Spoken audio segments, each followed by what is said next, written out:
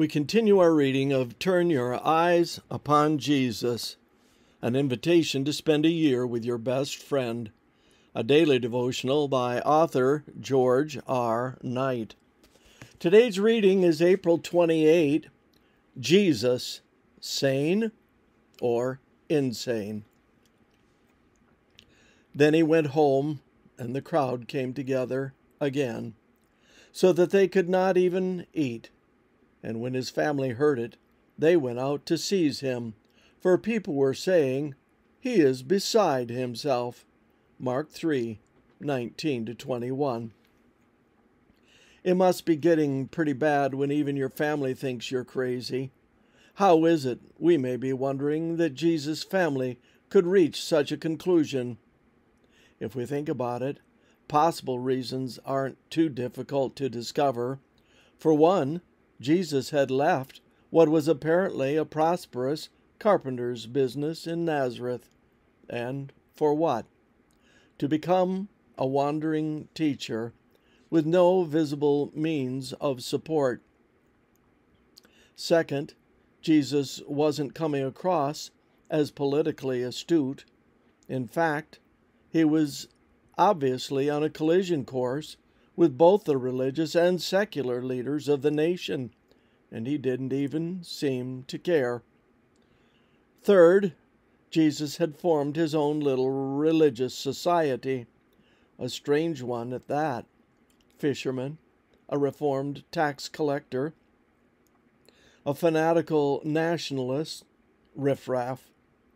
Those are not the kind of people you gather around yourself if you want to make an impact on society.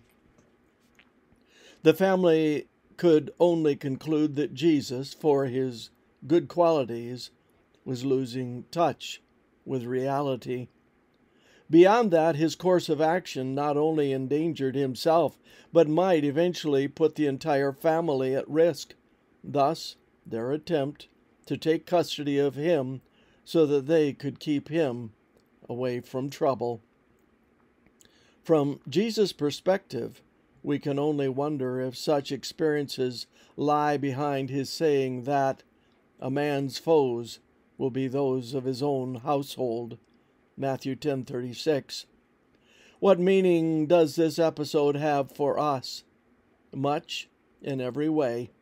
Madness is the verdict of the secular and even the religious world for all those who enthusiastically give their entire lives to a religious philanthropic cause. J.D. Jones writes that the world honors the man who, for the sake of fame, risks his life in battle.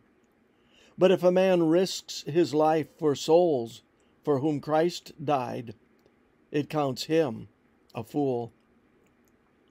And Halford Lukacs added, "He is mad," has always been an ultimate tribute in Christian history to those who served. Not two masters, but one. Paul won that distinguished service decoration. Festus cried, "Paul, you are mad." Acts 26:24. How is it with me? Am I mad, or just a plain old normal church member? This concludes our reading today of Turn Your Eyes Upon Jesus.